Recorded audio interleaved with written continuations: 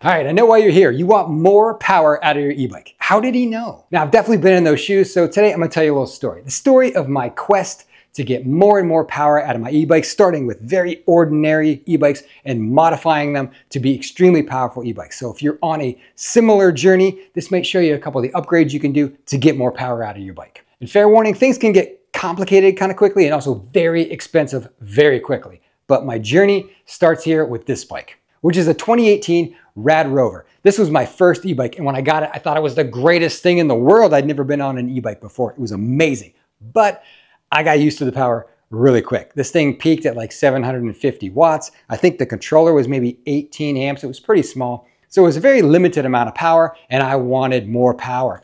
And the easiest way to get more power is with a bigger controller, higher amps on the controller, and I found one.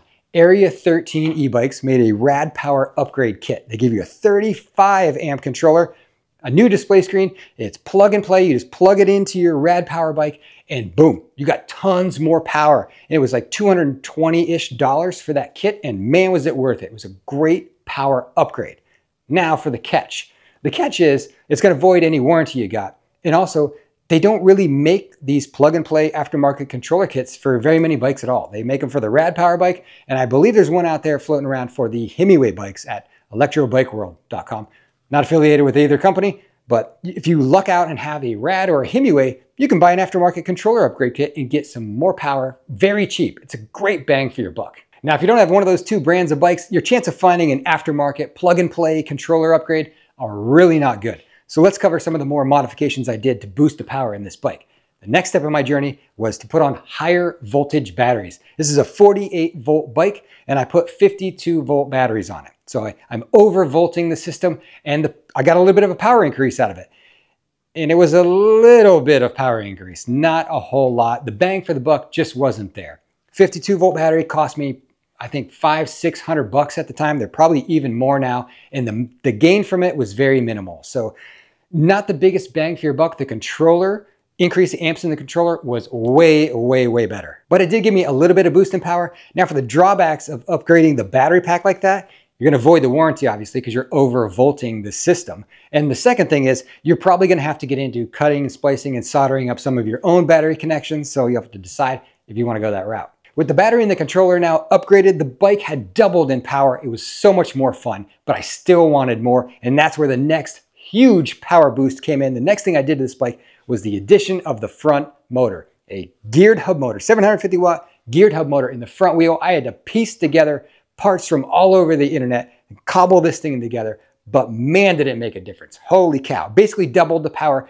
again, because I was running the same system on the front as I had in the back. I went to Area 13, I bought another controller upgrade, another display, another wiring harness, a motor, and we put it all on the front and doubled the power again on this bike, and it was a killer. For the longest time, this was the most powerful bike in my garage. It would destroy any Challenger, any store-bought e-bike. This thing would take it out. And the videos of me upgrading this thing really got a lot of interest. I had a lot of people asking me how I did the front motor. Can they get the parts list? I was sending out the parts list. Parts weren't available. And that is when I decided, okay, folks have interest in this, and I created citizenperformance.com and now sell a front motor kit, a plug and play 750 watt geared hub motor already laced into a wheel with the display screen and the battery and the controller and wiring harness and everything you need to do basically this. Put another motor onto the front of your bike. And it makes a world of difference. You're gonna get a ton more acceleration off the line and the power to crush pretty much any hill you want. But remember when I said things get expensive? It definitely gets expensive really fast. My front motor kit is almost $1,000. And it's a very strong motor, so you gotta make sure your forks can handle the torque from the motor. Most of the time you gotta buy a new set of forks too. So now you're looking at $1,100 to put a front motor on your bike. But adding the front motor to this bike was easily the biggest power boost this thing got throughout the whole build. It was quite expensive, but it was definitely the most dramatic power increase. And this Citizen cycle bike, as I like to call it, was king in the garage for the longest time. No one could take it out. But my journey continued. I still wanted more power. So I took what I learned from making this bike and I made this one. This is pretty much the same concept. I had found the recipe that worked for me. Higher amp controllers, higher voltage batteries, motor in the front, big power. The difference here is I started with a bike that was way stronger from the beginning. This is a wired cruiser bike. This thing has 60 volt batteries, 45 amp controller, and a 1500 watt motor. Goes like 40 miles an hour in its stock form. So way stronger bike to start with. I grafted on my Citizen Performance Front Motor Kit. Boom, this thing is an absolute monster. And once you get to this point, there's not really much else you can do. You can do little things that I didn't mention, like you can shunt mod the controller. If you have a KT controller, typically you can open those up, solder 2 little wires together, and you get a little bit of power increase, but hey, it's free, right? It voids your warranty, but it's free and it gives you a little bit of power. But this is kind of getting to the point of how much more power do you really need out of the bike? This thing is a peak of like 3,300 in the back and probably 2,000 in the front. And it has crazy acceleration off the line and hill climb power. It goes like 40 miles an hour with ease. But this build also came with a much higher price tag as well, because the cruiser bike sells for 2,000 bucks. You got to pay 200 in shipping, front motor kit and forks. You're looking at another 1,100 bucks. So you're in this one about $3,300. And at that point, you got to decide, do you want to build something like this or do you just want to go buy it? Because this bike exists. Now this is the wired Predator, and it's basically the store-bought version of that custom-built green bike I just showed you. Dual motor bike from factory. So you got a 1,000-watt motor in the front, 1,500 watt in the back, 50 amp controller in the back, 40 amp in the front, dual 60-volt batteries. This thing is insane. It's a peak of about 6,000 watts. That's 8 horsepower in a bicycle. It's absolutely crazy. You ready? Oh yeah.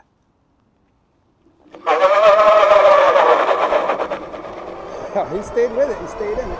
And when you get to this point, you're basically, again, at the top of the food chain, hence the name Predator. There's not really anywhere to go from here. So this is kind of where my quest or my journey for power has come to an end up until this point, because there's really, I don't know how I'm gonna build anything stronger than this thing. But with this big, huge power comes a big, huge price tag. This thing is $34.95, I believe, plus you got to pay shipping. So you're probably going to spend about 3,700 bucks to get this bike to your door. However, this is the baddest bike I've ever been on right now. Just gobs and gobs of power. It's a little bit hard to get the power down to the ground. The green bike, the custom built one, can hang with this bike off the line.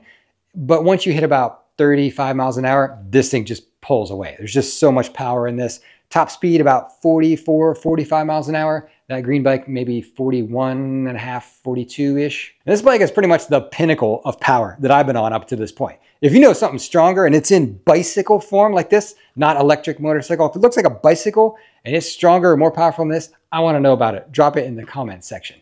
And by this time, my little story has probably either inspired you to go out and build something crazy awesome, or I've just completely terrified you about how much money you can spend chasing more and more power. But either way, I hope you enjoyed the video, and that's all I got today. Catch you in the next one.